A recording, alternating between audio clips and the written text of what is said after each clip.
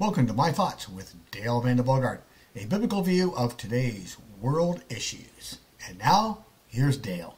Greetings, everyone. Welcome to another edition of My Thoughts. And I want to welcome all of our faithful listeners. And I also like to welcome all of our new listeners as well. And as a reminder, that all our notes are in PDF and they're located on our website, vdbm.org. And on the left side, which is our menu, you can click on the My Thoughts video series and scroll down and click on any one of the links, if it's a series or one of our solos, and you'll see our notes in PDF. Download them, write them in your Bible, have a great time, study them, meditate on them, and grow exceedingly and abundantly in your faith. This week's segment is called Living Victoriously. Doesn't that sound great? Living victoriously. And I'm going to discuss ways to live a victorious life right now. We're going to learn what victorious living is. Is it possible to achieve it? And what's the secret behind it?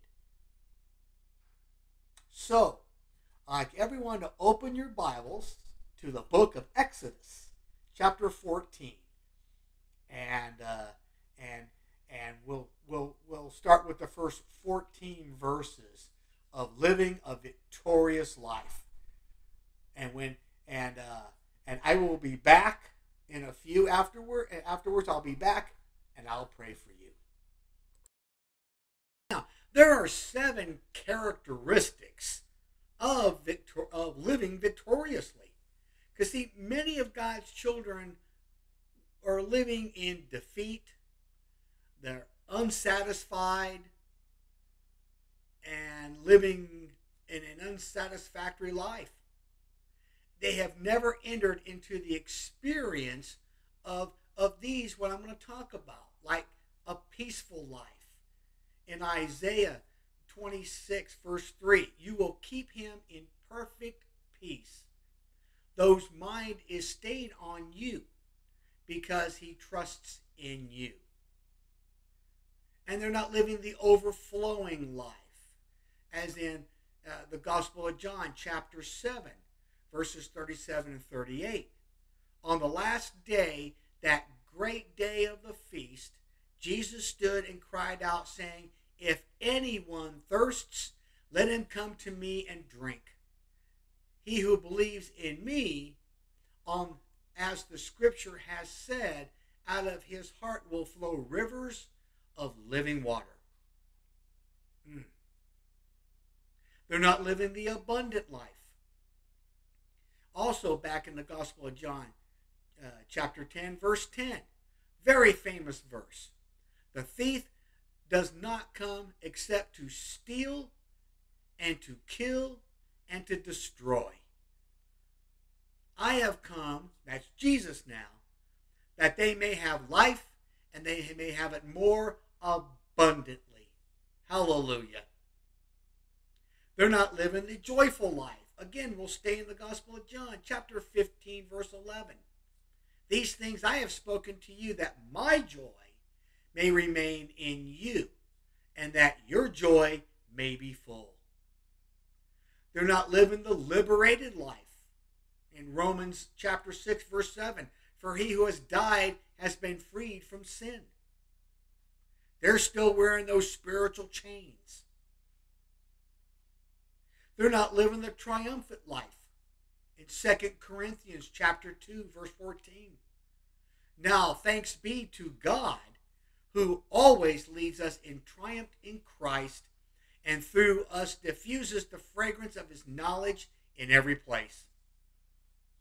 And most of all, they're not living the loving life. In 1 John chapter 4, verse 7, beloved, let us love one another, for love is of God, and everyone who loves is born of God and knows God. So let's read our passage today. Remember, that is the book of Exodus, chapter 14, and we'll just read the first 14 verses. Now the Lord spoke to Moses, saying, Speak to the children of Israel, that they turn and camp before Pi Hahiroth, between Madal and the sea, opposite Baal Zephon, and you shall camp by the sea. For Pharaoh will say of the children of Israel, They are bewildered by the land, and the wilderness has closed them in.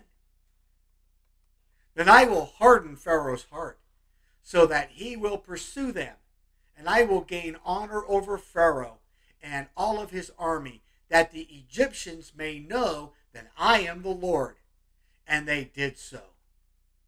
Now it was told the king of Egypt that the people had fled, and the heart of Pharaoh and his servants were turned against the people. And they said, Why have we done this? And that why have let Israel go from serving us? So he made ready his chariots and took his people with him. Also he took 600 choice chariots and all the chariots of Egypt, with captains over every one of them. And the Lord hardened the heart of Pharaoh, king of Egypt, and he pursued the children of Israel. And the children of Israel went out with boldness. So the Egyptians pursued them, all the horses and chariots of Pharaoh, his horsemen and his army, and overtook them camping by the sea beside Pi Hahiroth before Baal Zephon. And when Pharaoh drew near, the children of Israel lifted their eyes, and behold, the Egyptians marched after them. So they were very afraid, and the children of Israel cried out to the Lord. Then they said to Moses, Because there were no graves in Egypt, you have taken us away and to die in the wilderness? Why have you dealt with us to bring us up out of Egypt? Is this not the word that we told you in Egypt, saying, Let us alone, that we may serve the Egyptians? For it would have been better to serve the Egyptians than that we should die in the wilderness. And Moses said to the people, Do not be afraid. Stand still and see the salvation of the Lord, which he will accomplish for you today. For the Egyptians who you would see today, you shall see again no more forever. The Lord will fight for you, and you shall hold his peace. So, let's start with the first one. What is meant by a life of victory? The 7 characteristics that I read prior to our passage of such a life were just mentioned above, that and many other scriptures could also be cited. So let us consider the following. It is not a life in which it is possible or impossible to sin, but a life in which victory over sin is possible. So the first is unattainable in this life, but the second is attainable. It's not an abnormal life or a life to be enjoyed by just a few of God's children, but it is his promise for every Christian. It's not a life where there is no temptation, but a life where temptation is overcome. As we read in Hebrews chapter 4, verse 15, for we don't have a high priest who cannot sympathize with our weaknesses, but was all in points tempted as we are, yet without sin. It's not a life of outward victory only, but a life of inward and outward victory. Also, it is not a fully grown life where further growth in grace is unnecessary or impossible. See, the victorious life is a life of victory over sin, self, and Satan. A life of freedom from the power of sin, as well as freedom from the penalty of sin. A life according to Romans chapter 5, verse 10, for if when we were enemies, we were reconciled to God through the death of his Son, much more, having been reconciled, we shall be saved by his life. Now, the second one I mentioned, is such a life really possible? Can it be achieved? Now, there's two questions we can ask on this topic. Is it God's will that we should live a life of victory? And has he made provisions for each and all of his children to be victorious? If the answer is yes to both, then we sin against him by accepting and being satisfied with anything less than his will. If it's not, then we would be a sin against him to seek or to expect to live a victorious life. Now, let me reverse those two questions. So, the first one, let me reverse it. Is it God's will we, his children, should live a defeated life or defeated lives? And I'll reverse the second question. Is it necessary for us to be overcome by such things as temper, touchiness, untruthfulness, pride, for an example? Let me supply the answers for you. And where I'm going to go is the Bible, because the Bible has all the answers. Let's go to the Gospel of Matthew, chapter 1, verse 21. And she will bring forth a son, and you shall call him Jesus, for he will save his people from their sins. The Gospel of John, chapter 8, verses 34 through 36. And Jesus answered them, most assuredly I say to you, whoever or whosoever commits a sin is a slave of sin, and a slave does not abide in the house forever, but a son abides forever. Therefore, if the Son makes you free, you shall be free indeed. Let's go to Romans chapter 6, verse 14. For sin shall not have dominion over you, for you are not under the law, but under grace. And actually, that verse right there, actually, it sums up Romans chapters 6, 7, and 8. And I invite you to open your Bibles and read them. There are many other verses. We can go to Philippians 4:13, very famous verse. I can do all things through Christ who strengthens me. That's a victorious life right there. 1 Thessalonians chapter 4, verse 3. For this is the will of God, your sanctification, that you shall abstain from sexual immorality. There's your freedom. There's your victory. 2 Timothy chapter 4, verse 18. And the Lord will deliver me from every evil work and preserve me for his heavenly kingdom. To him be the glory forever and ever. Amen. I can go on and on. You can download my notes. I got about 4 or 5 other verses that makes it abundantly clear. God desires all, and in the Greek, all means all, desire for his children to experience a victorious Christian life. Hallelujah. And I never thought I could experience that 33 years ago. But when I accepted Jesus Christ as my Lord and Savior, I just get going, and just victory after victory after victory, because Jesus took care of them victories. And last of all, what is the secret to this life of victory that I've been talking about for the last few minutes?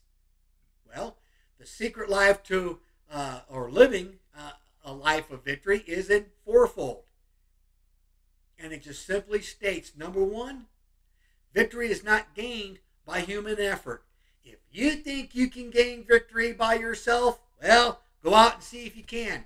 You're probably doing it right now. If you're not saved, if you haven't accepted Jesus Christ as your Lord and Savior, and you're out there trying to get victory all by yourself, how's that working for you right now?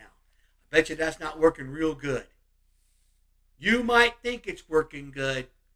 Sooner or later, I guarantee you, Satan will pull the rug out right under your feet.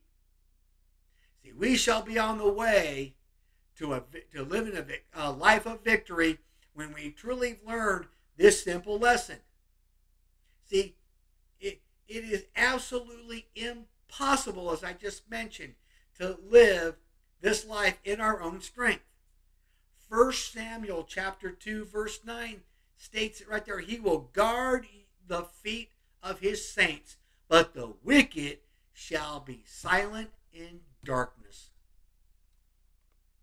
And here's the reason for our failures. See, we've tried to gain the victory over sin, self, and Satan in our own strength. Sitting there simply saying, I don't need Jesus. I've got victory and I can do this all by myself. Once again, how's that working for you? And I guarantee you have failed every time. I did it before I accepted Jesus as Lord and Savior. My wife, also the same way, until she accepted Jesus as Lord and Savior. Talk to any born-again Christian, and they'll tell you the same thing. See, remember, God has excluded the work of man from every tense of salvation. You cannot achieve salvation on your own. That's why God excluded it. Salvation comes through the work of the Lord Jesus Christ. Period. See, we are not saved from the guilt and penalty of sin by our own works. Just read Ephesians chapter 2, verses 8 through 10, and Titus chapter 3, verse 5. We're not saved from the power of sin by our own works. And I read that in Romans chapter 5, verse 10, just a few minutes ago. We shall not be saved from the presence of sin by our own works. Gospel of John chapter 14, verse 3 states that plain as day. There's no way you will achieve victory on your own. You might think you can. I guarantee you, sooner or later, you will get tripped up. And that victory, or whatever you think that victory is going to be a foregone conclusion. Second one, victory is given. It's a gift. 1 Corinthians 15:57 makes this crystal clear. But thanks be to God who gives us the victory through our Lord Jesus Christ. That summed up just the last one I talked about. You want to achieve victory, it's through Jesus Christ. And the victorious life is a gift from God. And it is offered to everyone, not a selected few, not a certain group, not a certain anything else. No, everyone who receives this gift. Indeed, the victorious life which he offers to everyone, all of mankind, everybody, is the victorious life of his Son, the Lord Jesus Christ. See, Jesus in a human body triumphed gloriously in his life over death, and over sin and Satan. And now his victorious life is offered to all of us, everybody, as a gift to be received. His victorious life may be reproduced in and lived out through our human bodies. there is only one victorious life. And when you receive the Lord Jesus Christ as your Lord and Savior, you'll receive that life immediately. Did you realize that? It's just that simple. Just that simple. Now, one thing you must do is let Him live His life in you and through you. You become His vessel. Let Jesus guide you. Not the world. Don't go back there. That's a nasty place. Don't go back there. You let Jesus lead you. Joshua chapter 6, verse 16. And the seventh time it happened, when the priests blew the trumpets, that Joshua said to the people, shout, for the Lord has given you this city.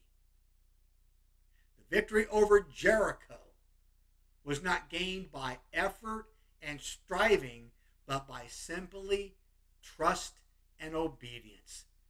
That victory was a gift. And the third victory, or the third one, the third secret to the victorious life is victory is gained by choice. See, you have to make that choice. And it's vital for you to see this. You don't have to make this choice. You don't want to live the victorious life through Jesus Christ. Well, that's your choice. But you know, that needs to come with a warning label. Most of everything else got warning labels today. That needs a warning label too. Because that has eternal consequences if you choose incorrectly. See, as long as we're in this world, we're going to be faced with a choice. You know, look at Joshua for a moment. We'll go back there. Say, he faced the children of Israel with a choice. And that choice was in verse 24, in chapter 24, verse 15, in the book of Joshua. And if it seems evil to you to serve the Lord, choose for yourself this day whom you will serve, whether the gods of which your fathers served that were on the other side of the river, or the gods of the Amorites. In those land you dwelled. But as for me and my house, we will serve the Lord. See, this choice involved a definite, conscious act of the will. And that is up to you. See, every time we're tempted to sin, if we are to experience victory, we must deliberately choose to please the Lord Jesus Christ, who's already given us. He's already gained victory for us. He's already done it. We just have to accept it. There's nothing you can do. It's already been done. Jesus is waiting to give the victory to us. And the moment we choose to accept Him, we will receive His power. And it will enable us to be victorious. Romans chapter 6, verse 13. And do not present your members as instruments of unrighteousness to sin, but present yourselves to God as being alive from the dead, and your members as instruments of righteousness to God. Remember, that means right standing with God. And how do you get in right standing with God? Accept the Lord Jesus Christ as your Lord and Savior. Hallelujah. And the last one, victory is maintained by an attitude. So, what then is the secret of continuous victory? Well, here, I'm going to tell you in this following sentence. Let us fix our eyes on Jesus, who gives us the victory. Plain and simple. And the warrant for this is found in Scripture. Look at Hebrews chapter 12, verse 2. Looking unto Jesus, the author and finisher of our faith, who for the joy that was set before him endured the despising the shame, and has sat down at the right hand of the throne of God. See, that's our part. Now, 1 Corinthians 15:57. I'll read that again. But thanks be to God who gives us the victory through the Lord Jesus Christ. This is his part. Amen? Welcome back, everyone. And wasn't that another just another great segment here in my thoughts? Just living the victorious life. Doesn't it just want to make you want to live that victorious life now? I know you do. And to live that victorious life, it's such a gift, and it's something that even myself had to think about for many years, and finally figured it out. Yes, the victorious life is living today with the Lord Jesus Christ. We just thank him and praise him for going to the cross to allow us to have this victorious life, and giving us the power to achieve such a victorious life. Let me pray for you right now. Father, Lord, we come before you in the name of Jesus at your throne of grace and mercy, and we thank you for today. We thank you for this lesson, Father, and this segment that you allowed us to hear and to listen to. And Father, may each and every one take this into their hearts, Father, and know that they can live a victorious life through the Lord Jesus Christ. And all it takes is for them to accept Jesus as their Lord and Savior, and the victorious life will be theirs. Father, we thank you and praise you and glorify you in Jesus' name. Amen. And I just right now want to give you that opportunity. You want to live that victorious life? You know you do. You know you can't do it on your own. You know you need Jesus in your life. And you can do that right now by accepting the Lord Jesus Christ as your Lord and Savior. And you can do that right now by going to our website, vdbm.org, clicking on free gift.